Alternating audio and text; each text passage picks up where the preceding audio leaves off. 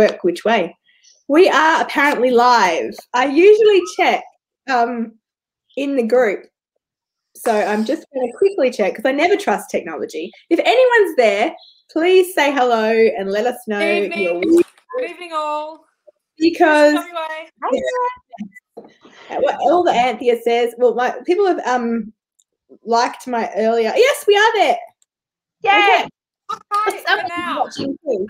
Wait, we are. Okay, now I'm just going to quickly, before we welcome Alli, we've got a quick bit of housekeeping. I've got 6 people watching now. Hello. Hi, Tracy. I'm going to be really rude and not say hello to everyone quickly because you may have seen the message in the group. Unfortunately, Facebook and StreamYard are having a bit of a fight.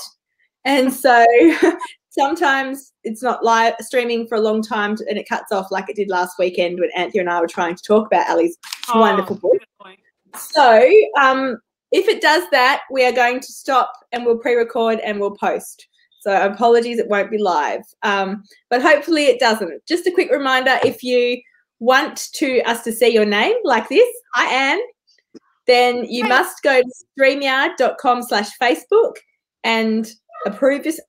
Otherwise, you're going to appear like this. Hello, whoever you are. And mysteriously, we don't know who you are. I'm not feeling very well tonight, so I'm going to hand over Anthea to run the show and tell us about Alli's fantastic book. Oh, my God. What a terrible disaster. Hi, everybody. I'm putting my glasses on. If you're handing over responsibility, I'm putting my glasses so I actually know what's going on. I wanted to say welcome to Alli Sinclair, the marvellous author of The Codebreakers, which I've loved. I grew up on period dramas and the ABC, so this is right up my alley. I love any form of historical, any form of period drama, and I love Second World War novels. So I just soaked this up and loved it. Also, used to live in Brisbane, so I doubly, triply, quadruply loved reading this book. I know that most of the people who are watching this will have read the book, so we're not too worried about spoilers. And there's lots of specific things I want to ask you, Alli, about little anecdotes that are in here that I'm wondering if you've made up or if you've had conversations with ladies who've told you goss. So I'll okay. do that later. But what I first want to ask you is, why did you write it? What was your inspiration? Wow.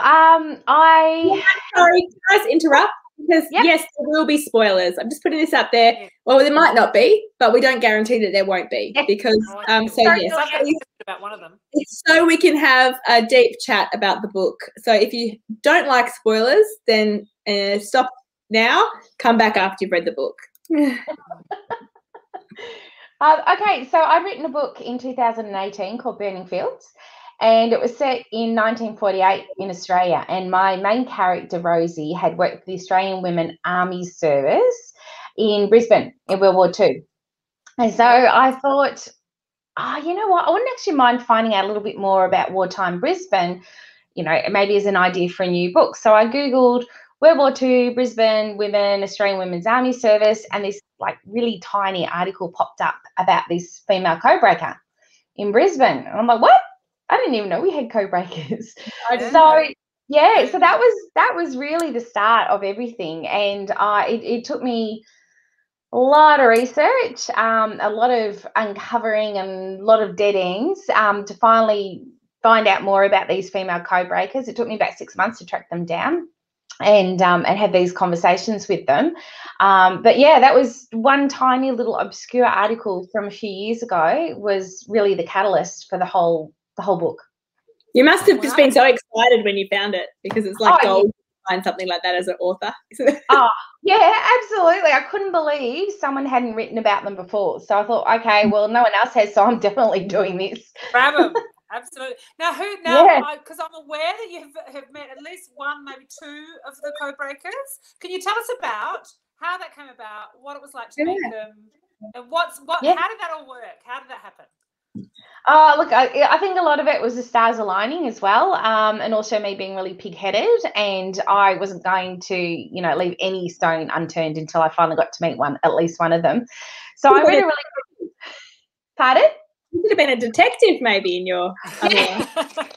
I think I should have. I really think so. But I read a book called The Secret Code Breakers of Australia. something like that. And I really loved it. It was a non-fiction book, but they only had a really tiny bit about the women. But I knew that this author had spoken to them. So I emailed him and told him I was writing a book and I really wanted to track down these women. So we had a few conversations over the phone. Obviously, he was vetting me to make sure I wasn't too crazy. Once he got writers, we're all crazy. Oh, you need to be just the right amount of crazy. Yeah. That's right. So then he said, all right, well, I will call a couple of the co-breakers and see if they are happy to talk with you. And he did, and they said yes. And one of them lives a couple of hours away from me. Another one, she's quite a distance, but phone's great. And they're like 96 and 98 years old. They're just amazing. So and we've become friends now. But so for the last 2 years, they've just been an amazing resource. Do they know? So they work together in the Yeah. So in terms of them keeping the secret, Ali, when were they first able or willing to speak about it? 2009, they so Bletchley Park in the UK, which was kind of their really big headquarters. They got a letter from the Prime Minister and also a certificate and a medal of recognition from Bletchley Park, and so then they kind of knew the cat was out of the bag, and they could was up till then, because we saw that in the book, which I thought was just gorgeous. But it wasn't up till then that even told their families. Had these girls been telling their families or anyone at all? They never mentioned. No one. No one at all. I'm going to jump in and ask you a quick question, going off schedule. We were discussing on the weekend whether you could keep, we could keep a secret. Now, Anthea probably could. I couldn't. We said it's not because I'm bad at keeping secrets, it's because I'm bad at lying. That makes me sound better. You think that's good? Good at lying. The secret. No, I'd be. Well, you know what? Little secrets, not so good, but the big, really important stuff, yeah, I could. To keep it. Yeah. I just want to say before you go on that yes, what Anthea said, I loved the ending and how.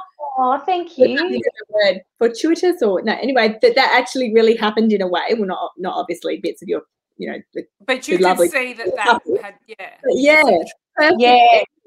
Because as an author, we're often searching for that perfect prologue or that perfect ending, and it just seemed perfect.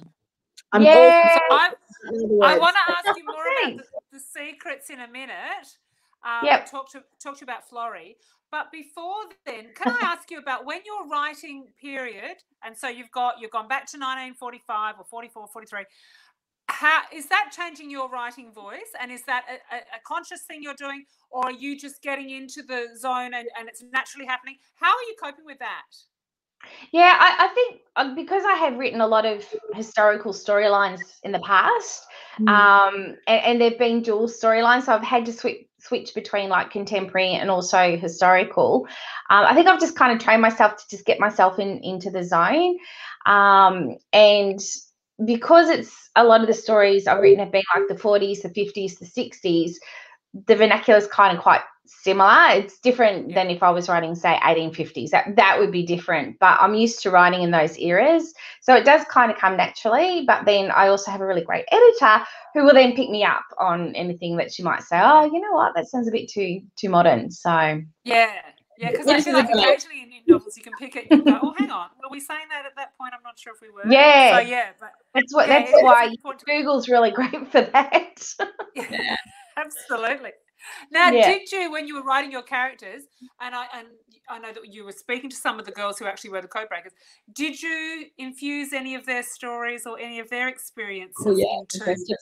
Yeah, it's really fun. Like, I mean, as you ladies know, that it's really uncommon to have a character that arrives on the page fully formed, right? Usually it takes us a while to get to know them and learn a lot about them. But Ellie really, she did. I knew exactly who she was and what she was about from the minute I kind of opened up the Word document. Did she come before the ladies? Like, did you have her before or after the ladies? Okay. After. So I had an idea of her story, but the essence of her, I think, really came about from the conversations that I'd had from these ladies, because there were a lot of commonalities. Like a lot of them were, you know, young women from the country. They you know, really respectable families. They, you know, living in Brisbane and independent for the first time.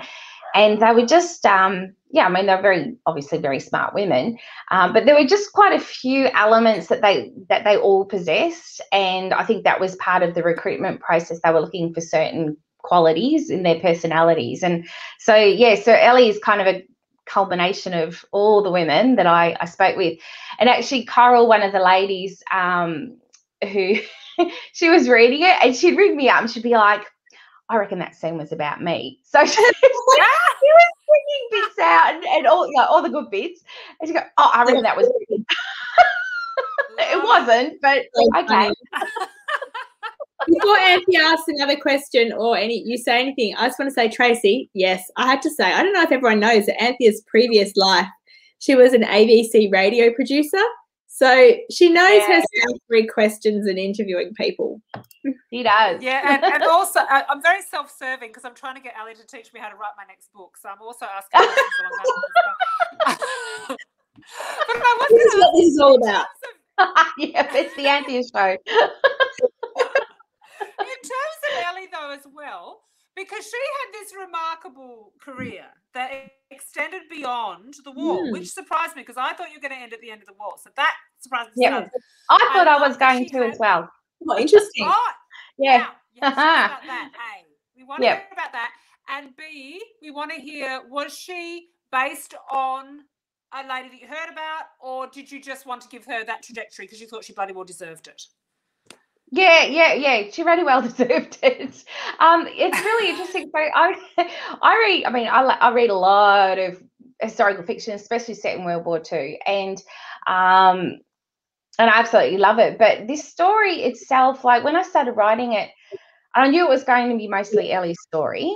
But as I was speaking to the women and learning about their lives post-war, I thought that's a really big piece of their lives, like because working for Central Bureau had such an impact for decades on their lives. And so I felt that I wouldn't have done the story any justice had I finished it at the end of the war, because because the whole story afterwards about having to keep the secrets and the effect of not feeling useful anymore. You know, they've done these important jobs, and then after the war, they're expected to go into the kitchen or, you know, do menial tasks where they had been like dealing with some of the biggest secrets Australia ever had.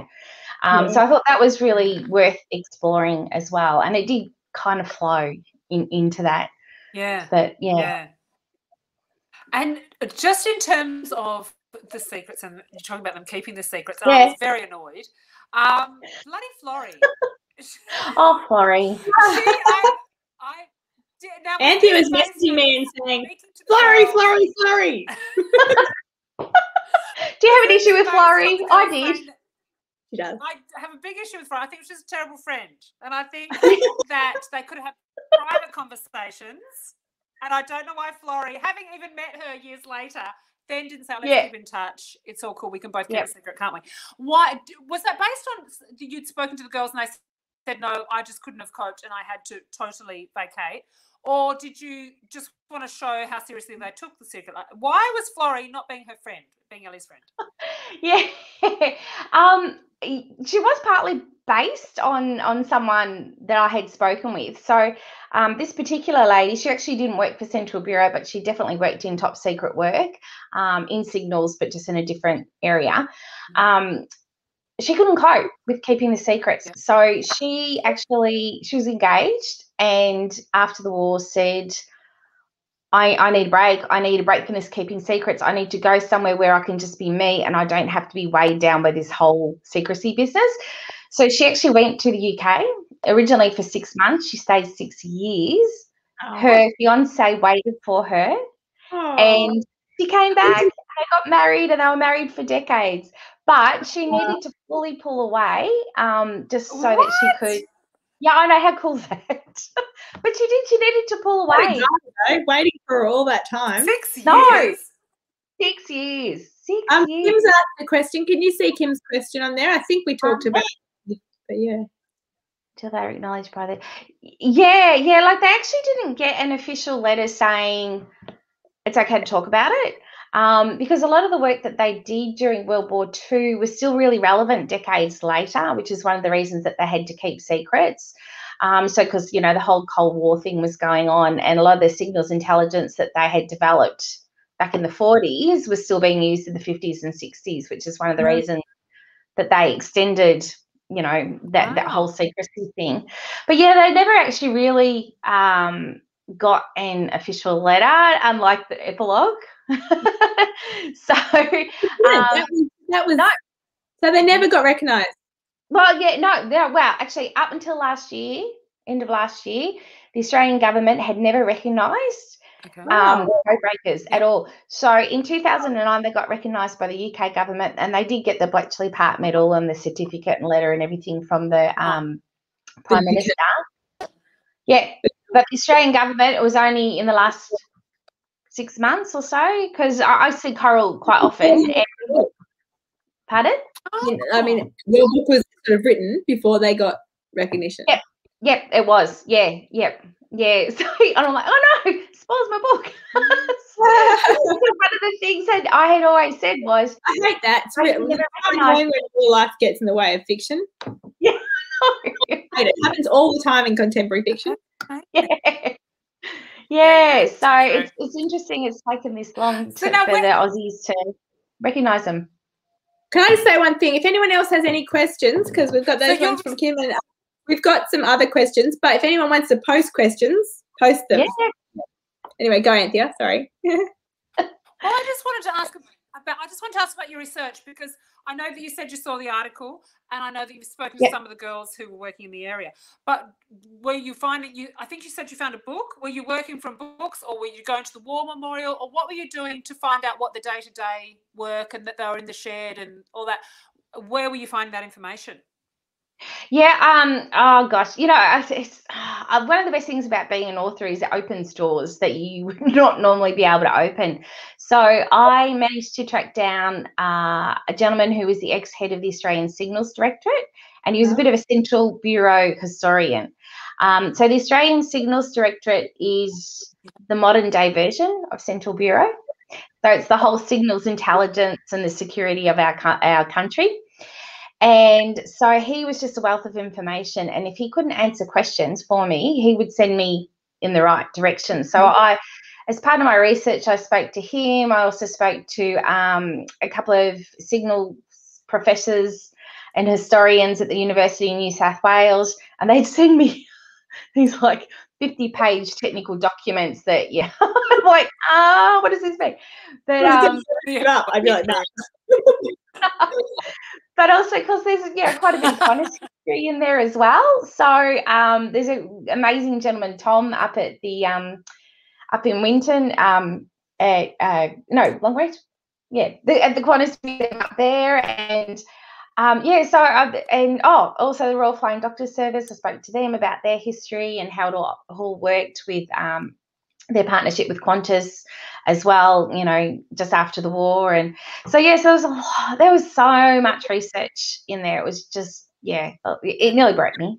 Did you do the research mostly before you wrote the book? I know some people research before, some people write the book and then find out what they sort of need to fill in the gaps, and other people research as they go. So how did you go about that? Everything. So I usually do a huge amount of research to begin with, and then I write the book. But as I'm writing the book, my first drafts are shocking. So I've got heaps of comments in the corners going, research this, research that, and I have a big list of things I need to go off and then research. But it wasn't just like the people's personal stories and their experiences. I also had to tie everything in with the whole big timeline of World War II and what was going on then. So that was a whole other thing in itself. So it's pretty. I don't write that type of book. No, if you don't like research, it would. No. I like some type of research, but not that. And timelines. As soon as you said timeline, I was like, I'm out. Geraldine's got a great Rachel question. Likes going to New Orleans research. She's big on that. Yeah. I just want to. That's good research. Yeah. You're about the drinking, aren't you? It's not me. It's really Anthea. She's very bad influence. I believe it. So Geraldine said, I was sad to be finished reading the book. I enjoyed it so much. Were you sad when you finished writing? I think that's a great question. I was. I missed the girls. And I was really sad, and I've missed them quite a bit. And you read your book so many times with your edits and all that sort of stuff, but I would still cry at the end. Even though I knew what was happening. I'm crying at the end too, but I'm not crying about what's in the book. I'm crying about how bad it is. At that stage. Well, yeah, first few drafts are like that too. Very true. But yeah, no, I do. I miss the girls. Yeah. Anthony, do you have some questions, or should I ask any more? Or should I ask some of the ones that were given in the group first, or what? How do you want to go? Look, I had a romance question. Oh, I had one romance question I want to ask about poor old Harry. Oh, Harry. Yeah, it was a sad romance question. You tricked me, because I sort of obviously had Lewis in my sights, and then Harry came along, and then I thought, okay, now we're done and dusted. It's a bit too soon for me, thanks, Alli. I would like my romance to not be resolved just yet. And then you got rid of poor bloody Harry. What did you plan to, or did you just go, oh, she's got to be getting rid of Harry? I really liked the idea that, even though I felt very sorry for Harry, I really liked the idea that he was unable to cope with what he'd seen, and he was unable to return. Yeah. Can you talk more about that? How did that pan out for you? And is it based on what you've been reading or heard about? Just tell us about that. Yeah, I'm really fascinated with World War II and, what happened on our shores. So it's something I've always, read about and, watched documentaries on and talked to people about. So I think it was really important to shed the light on, well, they didn't call it PTSD then, but it was a really big part of people's lives, especially for the men who returned or chose not to return. And so I think I always knew that she would end up with Lewis. Harry just happened along, I think, on a first draft, and I'm like, okay, well, you can stay here and let's see what happens. But then the more I got to know him and his situation, I thought, actually, this is a really important thread to keep in there, because I think it brings more authenticity to the story. Although someone at my publisher suggested that I actually kill Harry off, and I thought, no, I don't want him to die in a plane crash. Actually, I want to make him suffer. I think Harry. I'm glad you didn't kill him off, because also I feel like that's the thing. Yes, it happened lots, obviously, but I feel like not that I read a huge amount of historical wartime fiction, but of course people are expecting someone's going to die and people are going to lose their loves and all that. So I feel like that's the obvious thing to do, and I'm glad you didn't do that. Oh, good. I've got a question though, because that just talking about that. Yeah. Are you then, and I believe there's a spectrum, and we've talked about this before, plotter or pantser? Where on the spectrum do you fit? I am definitely a plotter, but I will pants as I write. Because obviously Harry, seemed to be something maybe you didn't think about in that first plotting stage. Yeah. Is that right? Yeah. Don't know. I actually have to go back. Oh, this book's been with me for so long. I can't remember if I don't know what I did with him in the first draft. He was in the first draft. Yeah. Oh, look at my synopsis. But I tend to use my my outline as my bones, and then as I write the story, if the characters take me in a certain direction, or if I'm researching and I discover something else and feel that that's going to be better for the story, then I allow myself to do that. And I've still sort of got that outline there that I can always go back to if I write myself into a corner, which I have done. Like in Burning Fields, I ended up having to delete 30,000 words. I feel your pain recently. I went so far off my outline, and I learned my lesson after that. I'm like, yeah, no, I'm not a good pantser. But I think that's the thing, isn't it? That's why I don't think anyone's completely a plotter and anyone's completely a pantser, because it's somewhere in between. I like Nola said, did you work with the Australian Museum in Canberra at all for the World War II details? I think you may have mentioned that, but have you? Yes, I have. It's been the amount of people who've helped me with the research has just been absolutely phenomenal. I mean, I guess you read at the back of the book, there's like, thank you, like for all these people. They've just been amazing. Yeah. That's cool. Auntie, have you got any other questions? It's gone quiet. No, I'm quite happy if you want to go to listener The ones from the group. questions. Okay, so we start to ask a question at the end of our 10 questions on Saturday or Sunday when we do our thing. What was the one question you would ask the author if you could? And then if we're lucky enough to have you here, we've got some. So Kathy, I don't know if Kathy's here tonight.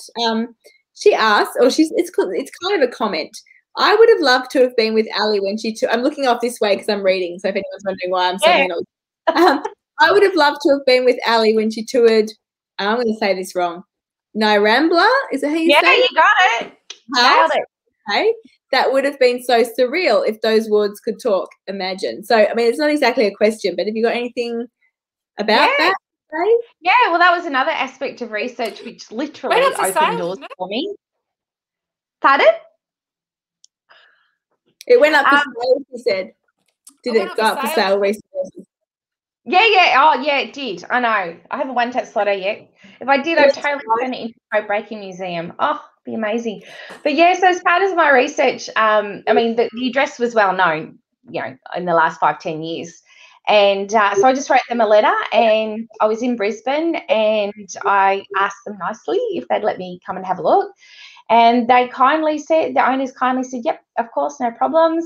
And so they showed me around, and it was just so surreal to be able to walk in the footsteps of these real life people, and to walk around the grounds and go inside and actually stand in the garage where they worked. So the old garage has been pulled down and they've built a new one, but the footprint is exactly the same as to where it was in relation to the mansion where the men worked. Yeah. And I could feel it. Like, it was just so good. And I'd already written my first draft by that stage, so I had a good sense of the story. So when I then went to do the second draft, it was so much easier, and I could sort of build in the details and the feelings of what it would have been like for them. But it was amazing. It was magical. That's awesome. Jessie says, what was the most difficult or complex aspect of writing the Code Breakers? Understanding the technical stuff. Oh, my God. I don't blame you. That would have been when I gave up. Oh, it was so hard. When the first draft, I had to just go off manuals and information that I'd been given from experts, because as far as I'm aware, and I've done a lot of research, there are no existing Typex machines in Australia that the women worked on.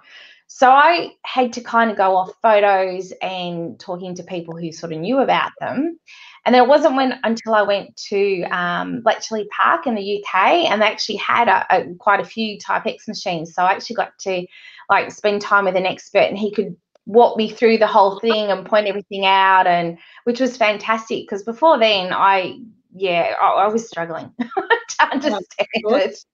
Yeah, I can imagine. As I said, that would have scared me. I'd been worried about explaining it wrong or something. Yeah, petrified. Yeah. Carolyn said, and I know Anthea and I wanted to ask you this too, was the proposal, I think we all loved the proposal over through the messages, codes. Was that based on a real proposal, or did you make that up? Based on Coral the Code Breaker. That's such a great name. Yes, based on a real name. Yeah. So your husband that did it. Yeah, so that lovely relationship is actually based on real life, Coral and Sandy. So Coral met Sandy at Central Bureau. They went out on a couple of dates, and then he then got shipped out to the Philippines. And so they realised that they could send little coded messages to each other with the padding, the filler text. So they were actually able to communicate that way. And so Coral and Sandy, when Sandy came back from the Philippines, they got married, and they were married for 68 years, and then he unfortunately passed away in 2007. But did he pass away before she could tell him what happened? Oh, no, because they were both code breakers. He was a code breaker as well. Okay, of course. They could talk Yeah. about it. That was easy Yes. for them. Like they just couldn't tell their kids or their parents, but they could at least talk about it. Imagine how big secret that you can't tell your kids and stuff, but you can, kind of, yeah. But whenever Carol talks about Sandy, it's like she's 19, 20 years. Me too. Yeah. Yeah, it's like Oh, she's she's back gorgeous. to this young 19, 20-year-old and meeting for the first time. It's so beautiful.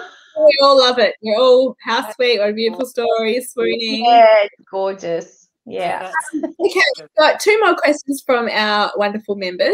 Helen said, how long did it take to research this before you started writing? I think you've sort of said that you did a bit of as you were going, but yeah. Or even like from idea to finishing the first draft. Tell us a bit about how long that I'd took. like to know that. Yeah. Oh gosh, I was probably about 2 years, I would say. I did probably a good year of solid research, just, tracking down people and finding out information, and just letting the story form. And yes, of course, then I had to research while I was writing the first couple of drafts. But yeah, it's probably about 2 years. So this definitely the biggest book I've written in terms of how much research I had to do. For sure. Awesome. Yeah. And the final question I have, so if anyone else has got questions, feel free to post them now. And I have some more too. What's your T-shirt, Anthea? I can't quite see it, and I really look. That David Bowie over here. I can't see it. David Bowie. Oh, that's it. Yeah. I'm like, wait, well, I with the hair for a second. Anyway. Okay. Now that that's out of the way, the important, serious things have been dealt with. Helen, I know. So the last question is from Geraldine, and she said, "Did you find it difficult to fit all the history you discovered in the book? And if so, was there much you had to leave out that you would have liked to include?" Good question. Yeah, excellent question. That's hard, yeah. I actually, I've probably left out a good 3/4 of the research that I've, discovered. So we're going to have code breakers too? No, I don't think I have it in me. Oh gosh. Yeah, I think one of the things is like you do all this research and you spend all this time trying to understand certain aspects, like say something technical, and then you kind of like want to show off your knowledge. It's like, hey, I finally understand this. I'm going to put this in there, and then your editor comes along and says, those 4 paragraphs, I reckon you could probably condense that into 2 sentences. We've both been there in terms of having to condense things, and I mean, I haven't had the same in terms of historical stuff, but I know like a couple of books, one book actually, I'm thinking, one book had a missing persons element, and I actually spoke to missing persons cops, and they gave me so much information, and I'm like, oh, I want to put this in, I want to put this in, and there's been other, books like that too. You can't go too heavy on that sort of stuff because that's not the main, part. But yeah, it's hard. So I can imagine historical fiction will be even harder. Yeah, and I think one of the secrets to writing historical fiction is actually learning what to leave out. Yeah. So has anyone got any other questions? Anne said, "Never say never, Alli." She's on me with the book. Thanks, Anne. Yeah, I agree with this definitely. It was so easy to read. Loved it. Thanks, beautiful comments. Oh, here's a good question that we'll let you answer, even though Anthony and I could probably answer as well, but it's your night.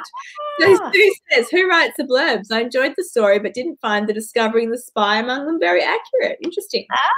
Interesting. Oh, yeah. Oh, that was the thing that I tussled with the most. So, I usually write the blurb, and then it then goes to my editor and my publisher, and then we talk about, and then it gets bandied about. Marketing have a look at it, sales have a like. So there's a whole lot of people that look at it because they're coming at it from different angles about how I guess it relates to their department. So PR will look at it and go, okay, from this blurb, what kind of, how will it inspire some more PR, and sales will go, okay, how will this appeal to booksellers? How will this get their attention? So there's a lot of people that are involved in it, and it's the same story with covers as well. It's not just one person's decision on a cover.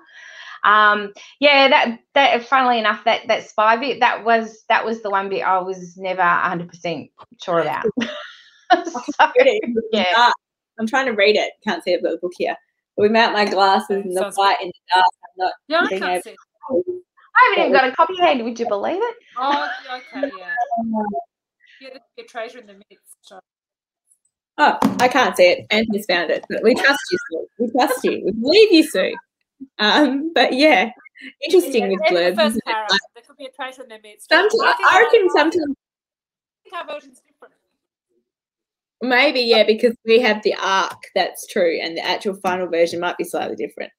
Yeah, maybe. I feel like when I talk to my publisher about blurbs, I feel like writing a blurb is almost harder than writing a book. And that's saying we all know how hard it is to write a book. But writing a blurb, you know, there's two things there's important. Well, three things I think that are really important in selling a book. It's the cover, definitely, the title, but the blurb is huge. If you've managed to get them over from the cover to turn it over and the title to turn it over, if the blurb turns them off, that's your last sort of chance to sell the book. So, yeah. So I'm interested. So do you two write your own blurbs? Anthony, do you want to go first? Tell us about yours. Oh, she's frozen. I've contributed to blurbs. Am I frozen? No, I've contributed to blurbs. Like worked it out with my publisher, but I don't think I've ever written one and have it just turn up on the back of my book as written. No, I'm terrible at them. It's an art form. Some just, I feel like it's one of those things that you either get it right straight away or it's a long time of back and forthing. Like I've got a couple of blurbs and I've read them and I've been like, so mostly I've been lucky. My publisher starts the blurb train and she'll send me a draft, and it works different. Like as Ali said, it depends on the publisher and editor. Everything it's different, and even book to book with me. Sure. And she's been like, "Do you want to give the blurb an attempt?" And I'm like, "No, not really." But I say, "Yeah, sure, I'll do that." And so I think so we sort of have a bit of a back and forth and a big comment on it. And some happen really quickly, and then others I seem to take a long time, and you're still not 100% happy with them. But eventually you've got to put something on the back of the book. So that's it's a very tight deadline. It's like we need it by Friday. It's like, oh well, It's interesting. All of us are members of Romance Writers Australia and like blurb courses and stuff through them, and I always quite like listening to people talk about what goes in a blurb, and that one of the big things I always remember is if you can allude to secrets. Yeah. If you can put the word secret on a blurb, you're halfway there. So true. Okay, I was going to ask this. So here we go. What are you writing next? What's happening now for you? So I'm writing a book called The Vintage Teacup Society. I love that title. Hopefully that title sticks. I don't drink tea. But it's 3 timelines. So I've written dual timelines before. But this one's 3. Initially I tried to just do 2, but the story definitely requires 3. So it's three different generations. Look, if anyone is a mag keen teapot person, I've actually got a really cool Facebook group called the Vintage Teacup Society. And people on there, it's really great. Like they post their favourite teapots and teacups and all the stories behind it, because that's the idea for the story basically came from, you go to like a really cool cafe, and they've got these teacups and they're like the vintage teacups, and it's like you're drinking out of them. It's like, what's the story? What's the story behind this particular tea set? And they all have stories to tell. So I just sort of started exploring that. Yep. So I'm doing that. I love teapots. So it's one of my experiences in life today. And everyone says, just drink Diet Coke out of it or drink Milo. The Diet Coke has to be had in a specific size glass. It cannot go in a teacup. It just doesn't work. So anyway. We all have our things. This is a comment. I can't see who it's from. I love the cover comment because I just in first impressions and can't figure out how the cover relates to the story. It must be hard having to make others make decisions about those babies.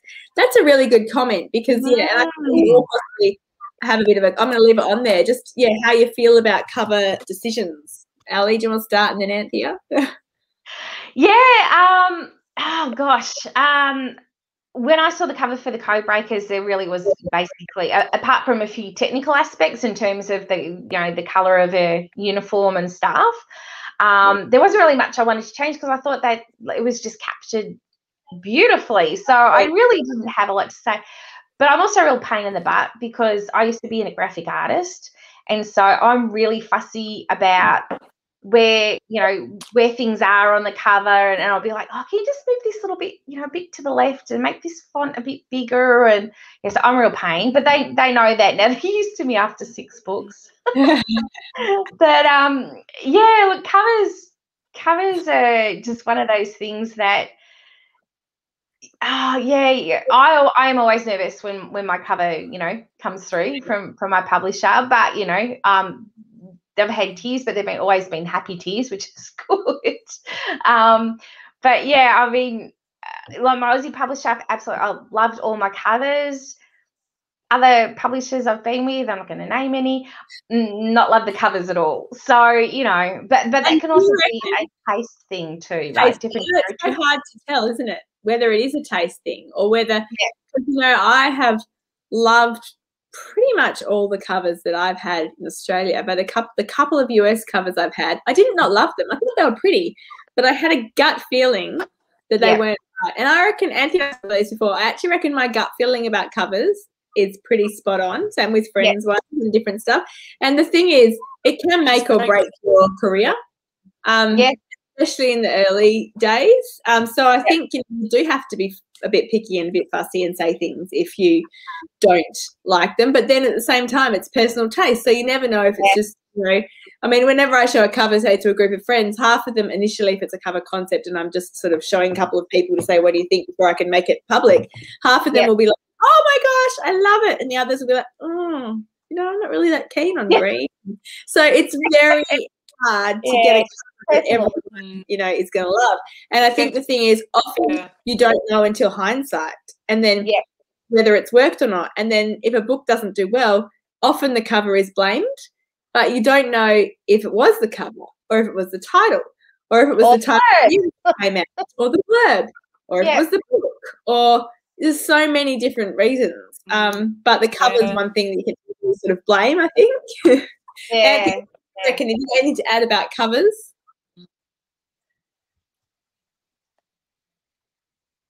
I reckon you're spot on. I know that you're very good at covers. But yeah, it is. It's that really shorthand piece of marketing that if it's not right and it gives you the wrong vibe or people don't like the vibe of it, then it won't sell.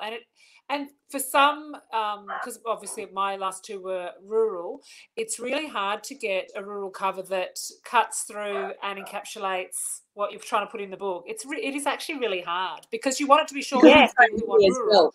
But if you're wanting to also say, but there's other stuff here too, it's hard to give that nuance in a cover. So it's a very tricky thing. So true.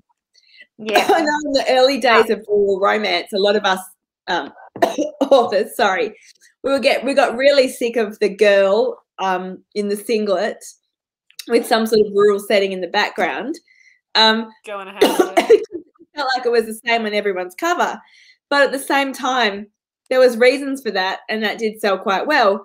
And then often when publishers tried to do something a bit different, it didn't necessarily go as well as that. So it's just so complicated. Yeah, and it changes, right? Like the styles have changed as cover, like as covers change. Because like my second and third books are what you call floating head books. I was trying to think. Hang on, see if I can grab one. Floating head, love it. I know what you mean, but yeah, if you've got one. That's what I prepared earlier. Yeah, there's quite a few in rural romance as well. Yeah. So oh god, that one. So the whole floating head thing was a really big thing. You got a floating head, didn't you, Anthea? Yes. Yeah. So the floating heads are a big thing. I was thinking, I can see your book, The Drifter, but I can't see the Cowgirl. Is that? No, the Cowgirl's got the big head, I think. With the hair and... Maybe you didn't have a floating head then. Hang on. We're like totally rogue now, everyone. Yeah. So no, not a floating head, no. And I'm pretty sure the Cowgirl, you're right too. I have not had a floating head either, so you're the odd one out. No, so yeah, not. I love that colour. Yeah, so it's not floating though, is it? It's blonde. No, I've got the floating heads. I had a couple with floating heads. Yeah, but, interesting thing, isn't it?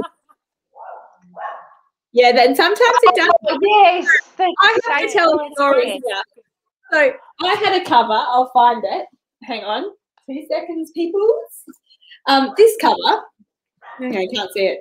Outback Blaze, right? Yeah. There's a guy on here at the front, obviously. And actually, I didn't love him as much as my other guy covers. But other people, that was a big fight in Harlequin apparently about this one.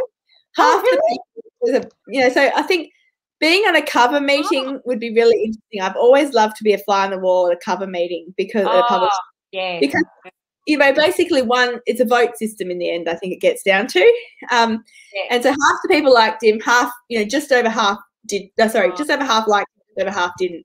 In the end, they went with him, and I was like, he's nice, but he's not. He didn't feel like he was my person. But anyway, I don't care because in the end, I think it was a reasonably looking cover. But this book, we used to live in a supermarket. We used to have a supermarket, and my books were always for sale there. And one lady came into the shop one day, and she had bought my book, and she had Post-it notes all down the side, like lots of little ones. And I wasn't there, but she told my mum and our employee, "Oh, I read Rachel's book, and I really, really loved it. But there's so many mistakes." Oh no! And they were like, and both of you know, mistakes slip through, and it's frustrating, and it's just part of. We do our best. Everyone does their best, and still occasionally they come through.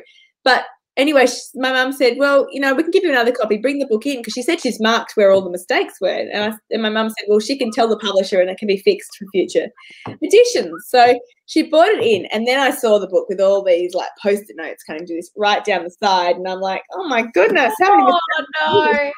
And I opened it, and the majority, I think there was like one was like a comma, which was actually technically right, but there's 2 ways you can do commas, so she was saying it was wrong.